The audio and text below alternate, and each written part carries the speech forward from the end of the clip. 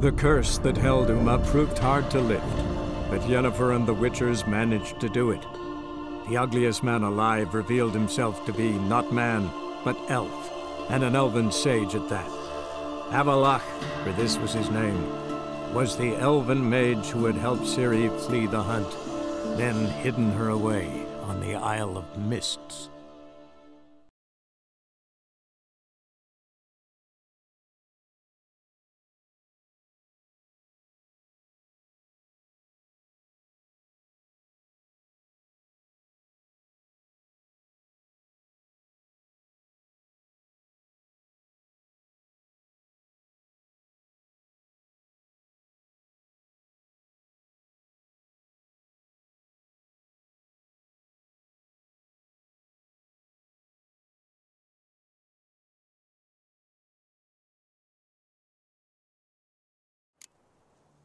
Cauldron's empty, unfortunately.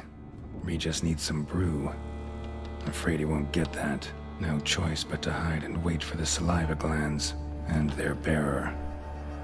Need a spot that'll let me observe the cauldron.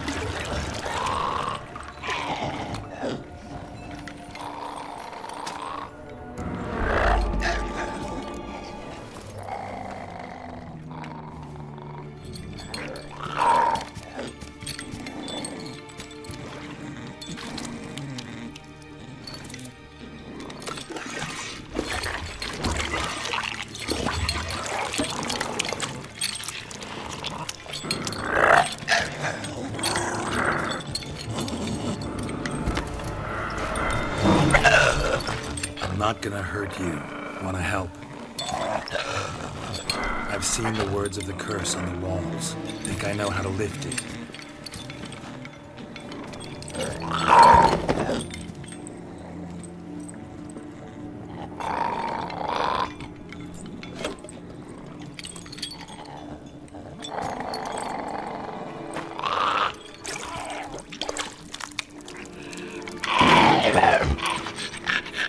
Tried to bring folk here, convince them to sit at the table with you, right? Well, I'm gonna be your guest now. Your willing guest.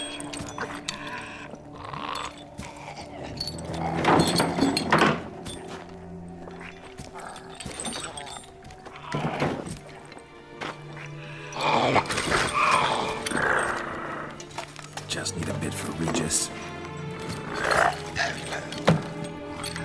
And now we'll tend to you.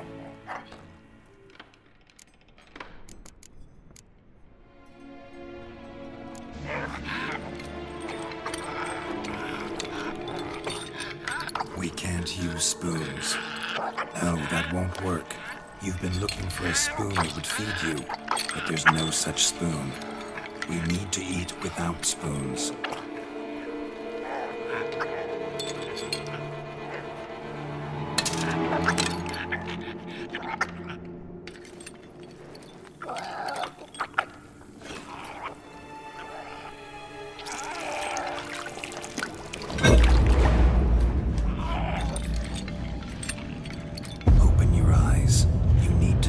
Likeness.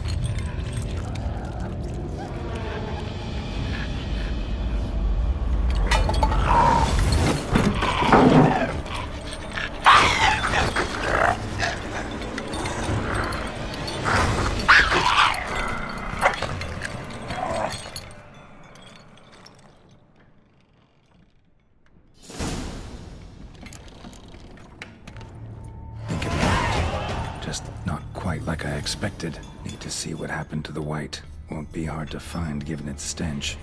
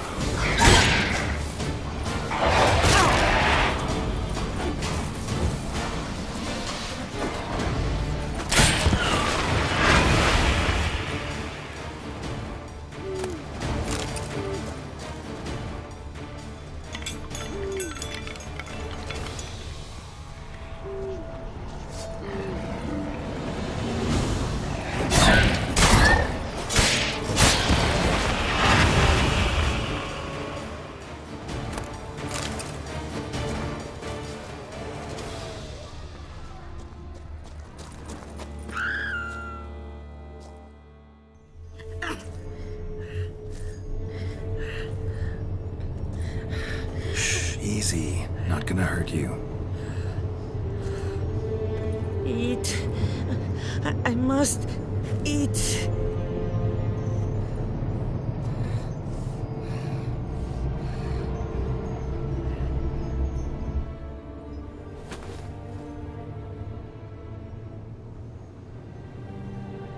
I'll take you someplace safe.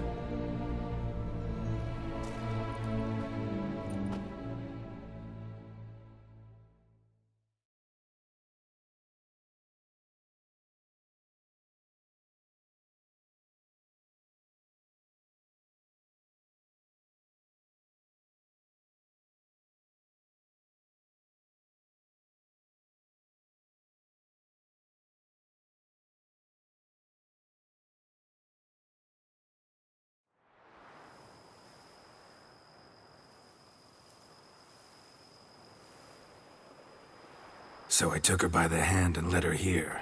Seemed the only sensible place for her. You did the right thing, sir. She should recover quickly here. Don't worry, sir. I shall see to everything. She is safe here and in good hands. She'll soon be back on her feet. Might actually take a while. She hadn't eaten anything in over 100 years when I found her. Horrid. Whatever brought this about?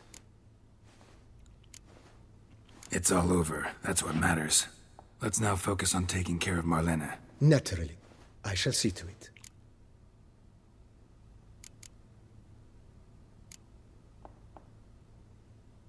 Asked about our guest earlier. Sorry, I was busy with my hunt. Didn't have time to answer. When one gazes at that unfortunate creature, the question, whatever happened here, asks itself. Her name's Marlene. She was once the very beautiful and proud heiress to the Trastamara estate. One evening, when she was holding a banquet for friends, a beggar came to her gate seeking alms. He had a bowl and a spoon with him. He sat outside her fence and waited. I've heard of the custom. An ancient rite of hospitality that obliges one to give food and drink to such a guest lest he depart hungry. To neglect the custom is to bring great misfortune down upon oneself. Marlene didn't care a whit for the old customs. She drove the man off, saying she'd rather feed the leftovers from her feast to her dogs than to give the beggar anything. The beggar then broke his spoon, cast a curse. She was beautiful, so he said she'd never wish to look at herself in the mirror again. Since she adored feasts, he swore no one would ever wish to sit and dine with her. And as she even refused him the crumbs from her table, he swore she'd never find a spoon in the world that would sate her hunger. A harsh punishment. I imagine lifting the curse was hardly simple. It's all over. That's what matters. Let's now focus on taking care of Marlene. Naturally. I shall see to it. Asked about... When one... Her name... Juanita... I've heard... Marlene the Becsinch and Ash... Curses are tricky. They play on irony. Always gotta figure out what the catch is. Marlene had spent decades looking for a way to lift it. Transformed into a white, she stole spoons and lured folk into her home, trying each time to get them to dine with her. Didn't work. So what did? Someone had to sit down and share a meal with her, of their own free will. They had to eat without using spoons, and make her look at her reflection. That's it? That was all it required? Simplest solutions are sometimes the last that come to mind. Besides, when you're a white, it's pretty damn hard to find willing human company for a feast. I imagine so. But, most importantly, it is now over. Please, don't worry. She will be in good hands here. Thanks.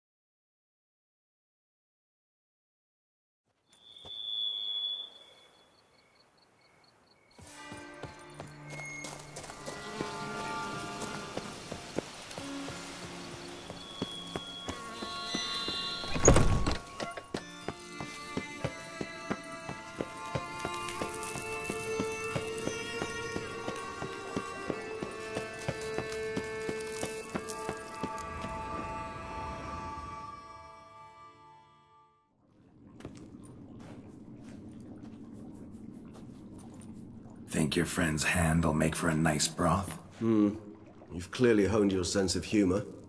But we are not cannibals, Geralt. I took a fragment of tissue from the hand. It will suffice to prepare some resonance. What did you do with the rest? I cremated it, as our codex commands. A raven told me you'd acquired the necessary ingredient. Pretty helpful creatures. Call on them often? I try not to overdo it. But they can be so useful. As they were now, when I merely needed to be sure I could arrive in time should things go sour. Managed fine alone, but thanks for the thought. Gonna need much longer to finish brewing resonance? Mentioned a last ingredient, too. What about that? That, I fear, might prove troublesome. You see, to use the concoction to summon the memories of one, the solution must contain the blood of another specimen of the same species. Shouldn't be a problem. I happen to know a higher vampire who should be willing to help. Right, Regis? It's not that simple, I'm afraid. While you were away, I tried my damnedest to identify a replacement, but alas, none such exists. Not sure I understand what the problem is. Can't we just draw some of your blood? The blood must be in an agitated state. As I'm certain you know, higher vampires can change their corporeal shell. As our flesh changes, so does our blood's chemical composition. To make a long story short, I shall need to induce in myself a state of strong psychokinetic arousal. In brief, madness, rabidity. And that stands to be very, very dangerous. Dangerous? Why? I mean, you'll still be you, right? True, but I should be highly agitated, in a state of fury. You know better than I that fury cannot be controlled. If you've ever seen an enraged vampire, you know very well that all who find themselves nearby will be in grave danger. How will we handle that? I'd rather not have you lunge at me, claws extended. That makes two of us. But worry not. I've thought it through very thoroughly. Details to follow soon. All right, so what do you want to do? We shall visit Tesha Mudna, an ancient vampire estate. There we will find cages suspended in the air. I will enter one, be confined. You will lure beasts there. Beasts you will then kill. The bloodletting should prove profuse. Abundant enough so that the blood scent will drive me mad. Wild. Tesha Mudna. What's it like? It is a place of torment. A torture chamber. Long ago, shortly after we'd arrived in this world, one among us named Kagmar developed such a taste and lust for human blood that in one night he could imbibe an entire village. This brought trouble on the entire species. Common folk wearied quickly of living in constant fear. They began to hunt us, seek the aid of mages and witches in tracking us down. So what? Not like they could ever hope to kill you. But they were bothersome. Forgive the comparison, but when did you last enjoy mosquitoes buzzing around your head? In any case, the other vampires decided something had to be done. Kagmar had to be caught and punished. A torture chamber was thus outfitted in the dungeons of Tesha Mudna. Inside it, a cage made entirely of a special alloy of silver, dalvinite, and meteorite steel. Kagmar was captured and locked in the cage. Sat there over 2 centuries, driven to fury time after time, never able to escape. Thus I know the cage will withstand the fury to which we shall drive my humble being. See no reason to dawdle. Tesha Mudna. Take me there. In a moment. Just one last thing.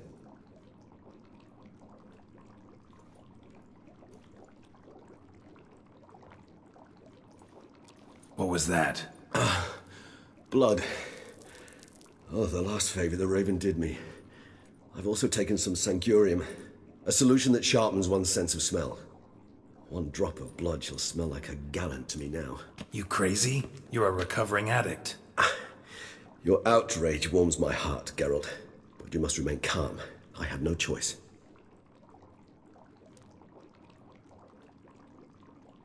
As things stand, the die is cast. High time we set off for Tesha Mudna. My head's spinning already, and you're starting to smell quite tasty. And you're starting to scare me.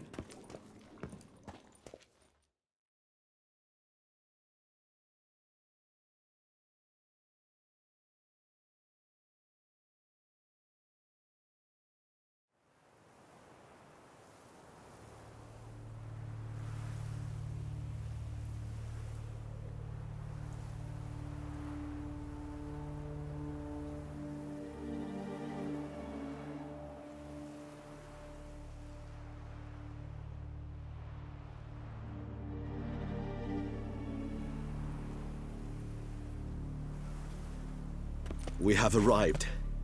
The sacrificial chamber of torture and torment lies underground.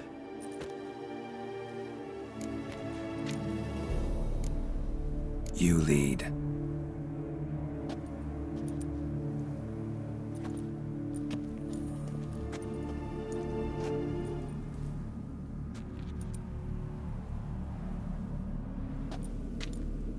Scurvers must be getting close to their feeding ground. Correct. I told you there'd be danger.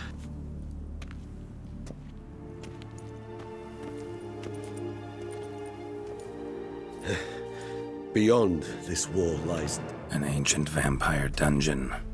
Seen a lot of things in my time. Nothing quite like this, though. I feel honored. A man with such a wealth of experience, yet I'm about to show him something new. Now, to open it.